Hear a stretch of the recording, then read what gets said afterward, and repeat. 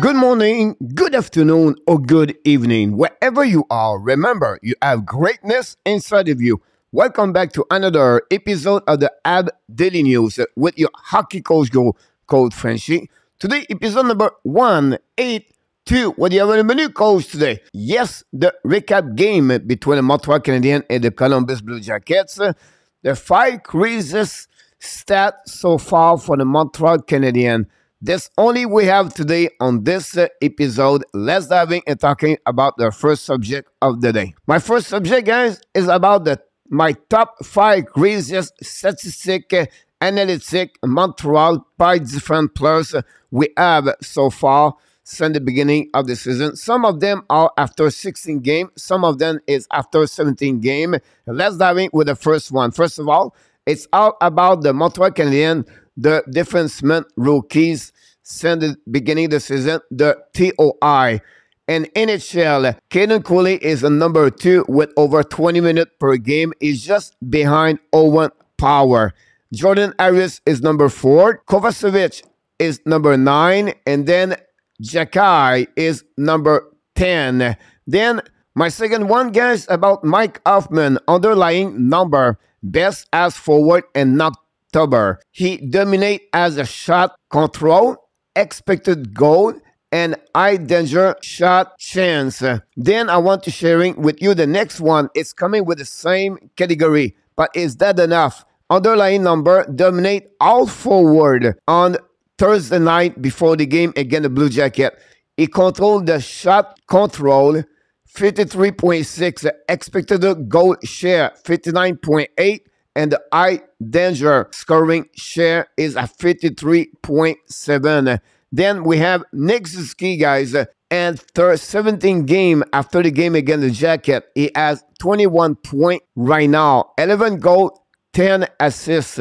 Caulfield is at 16 points with 9 goals, 7 assists, 17 games. Finally, Kirby Doc is a 4 goal, 11 assists, 15 points, one of the best top line in NHL after 17 games for the Montreal Canadiens.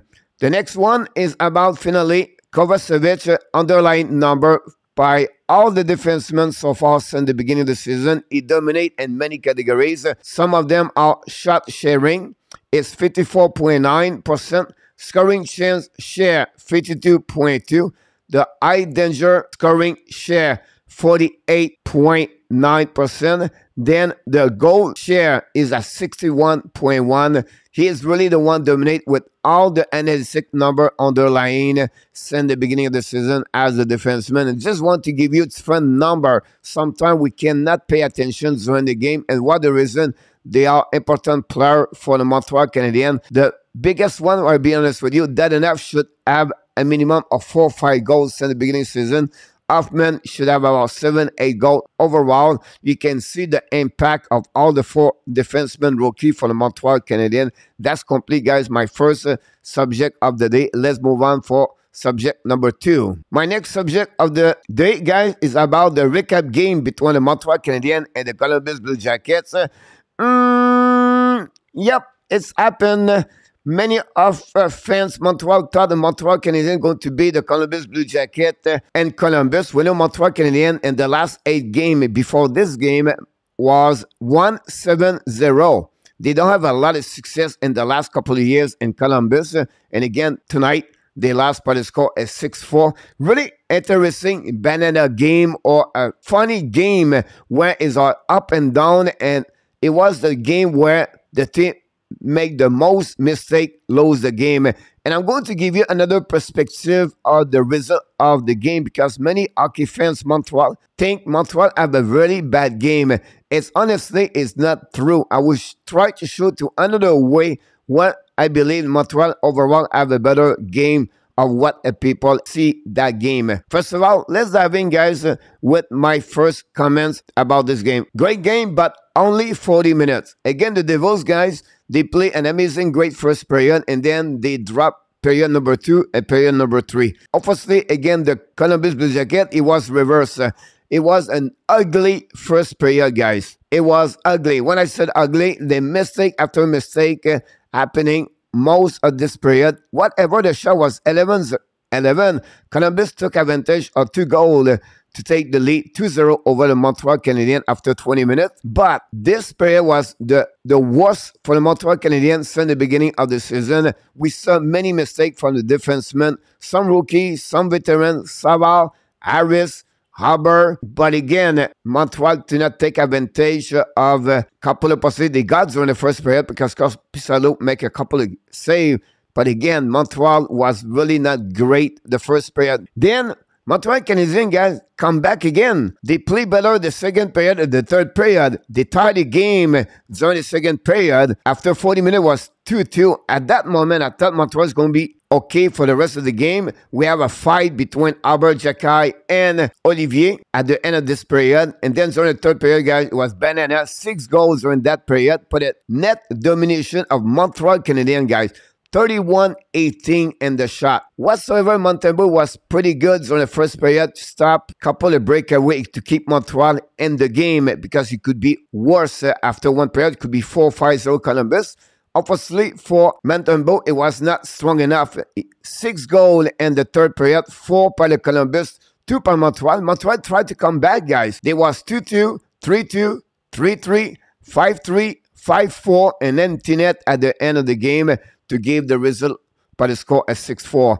The defenseman struggled in the first period for Montreal Canadiens, like I mentioned to you. Savard make a big mistake at the blue line, and it's part of the game. Jordan Harris struggled. Albert creates some kind of turnover. Kovacevic have not a very good first period for the Montreal Canadiens. The only one was pretty good. It was Caden Coley and Joel Edmondson. Then we have to be honest here. Montembeault fell. I think for the first time of the season, Montembeault did not try. Well, he did not try. He did not keep the team in the game at the third period with 3 goals against him. If a one save, example, the Corelli goal, if he make not that puck and he make the save, this may be another way the final score. But unfortunately, he did not. On the flip side, Corpusalo guy was the star of the game.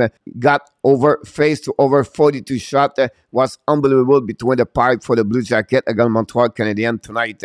Finally, guys, is the Jacket took opportunities tonight. When they have a chance, they score. And you go see in my next graphic, a couple of minutes. The reason why I said that, because they don't have a lot of high danger scoring chance against Montreal Canadiens. But every time they have a chance to score, they did it. The first goal hit the body of Harris. Every time they have a chance, they took advantage of the opportunities tonight against Montreal Canadiens. Harris scored his first goal in NHL as a member of the Montreal Canadiens tonight, but not good enough to give the W for the Montreal Canadiens tonight against Columbus Blue Jacket. Let's move on, guys, for my graphic of the night between both teams, the Montreal Canadiens and, of course, the Columbus Blue Jackets. My first graphic, guy, is the leader of the points tonight. Devorek have 2 points. Suzuki have 2 points. Manian shot 7 times against Corpusalo.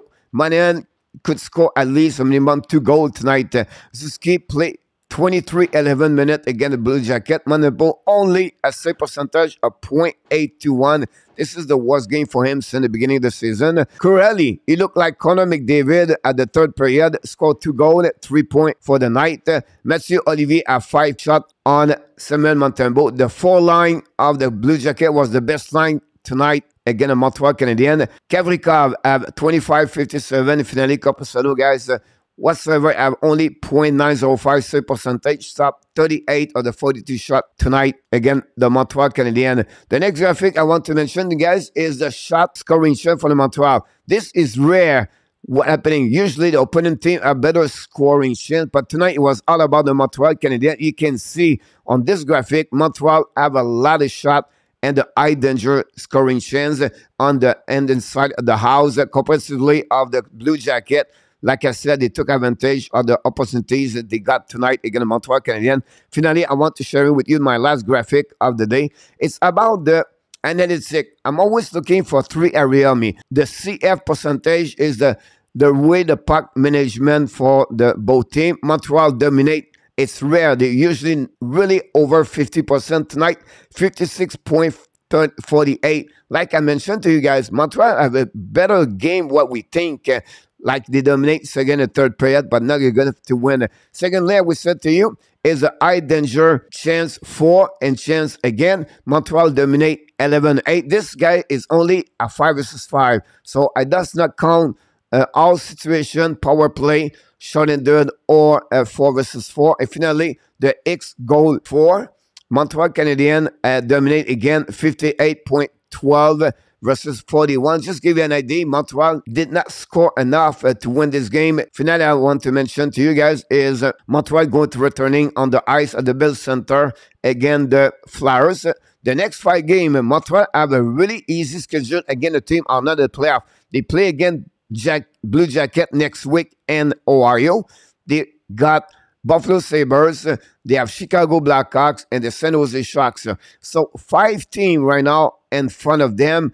And the next 10 days, we'll see how they're going to respond. Montreal Canadiens, we'll see what this last night, their record is 8-1. That's complete, guys. All my subject I have for you today. Here we go, guys. This complete my episode at 182. Hopefully you enjoy it. It was a little bit short today.